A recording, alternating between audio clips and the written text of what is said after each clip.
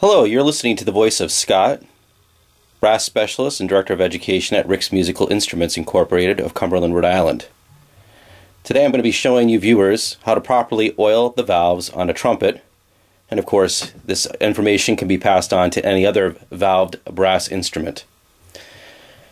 The materials you're going to need, of course, is a bottle of valve oil, and it's very important that you use the recommended valve oil that comes from the manufacturer.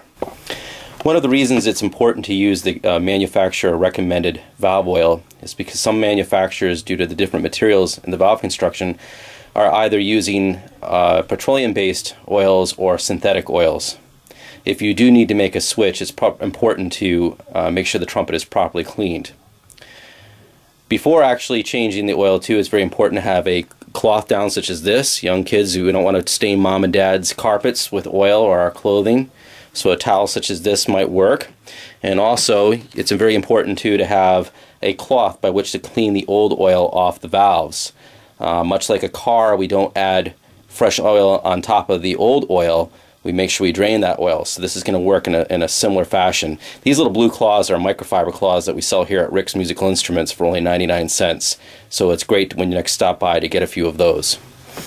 Okay, so we're going to begin by taking a look at the instrument, and we're going to unscrew the top cap, the top valve cap. Notice I'm not unscrewing the finger button or the stem. These will unscrew if they're twisted at the top. You need to make sure you grab here and twist at the valve cap counterclockwise and pull the valve straight out. Now, one thing I'm going to try to show here is that all valves have something called valve guides, these little white pieces here. It's important to note this because when you go to line up the valve upon placing it back in the instrument, that valve and those valve guides are going to line up with the little notches. I don't know if it's kind of tough to see inside of there, but there are little notches inside the piston chamber. So we want to make sure to pay attention to that. We're going to begin by taking the valve and taking that nice cloth and just wrapping our hand with the cloth around the valve and just damping off the old oil. It's important not to rub back and forth or scrape really hard, because if there's any dirt or grime or residue, that can actually score the valve, and we don't want that to happen.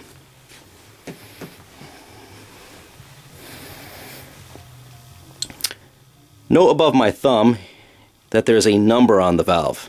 I also often get asked, how do you tell which valves go where? The numbers are etched in the valve. 1 is for, of course, the first valve, 2 for the second valve, 3 for the third valve. And on most manufacturers' horns, that number will face toward the mouthpiece receiver here when placed properly. Begin by oiling just the valve section itself from below the valve guides. And I'm applying a generous layer of oil, making sure to coat all those metal surfaces. I pick it up, I pick up the trumpet, I have the number facing toward the mouthpiece receiver, and I'm pushing the valve in straight, not forcing it, letting it fall in. Now again, I spoke of those valve guides and the notches earlier, so we'll make sure that they actually get into those, the guides get into the notches. So listen carefully, and you should have just heard a little click, and that tells you that the valve guides are in the slots.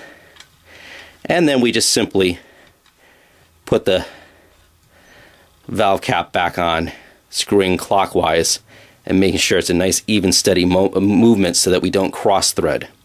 And then you do the other valves the same.